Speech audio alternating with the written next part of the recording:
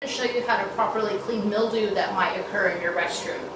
This tends to happen when your restrooms are not ventilating properly, either not using the ventilation fan or keeping your door open to help circulate air.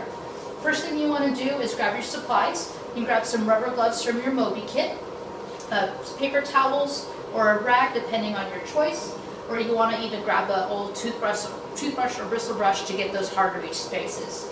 These are some examples of cleaners you might more welcome to use in your household. I'm just going to choose this cleaner.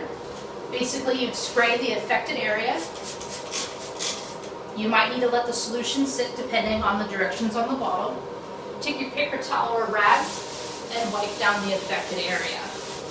You might need to do this several times depending on how bad the mildew situation is in your restroom, but this will help tremendously keep that mildew off the walls. We hope this video was helpful and we were able to solve your problem.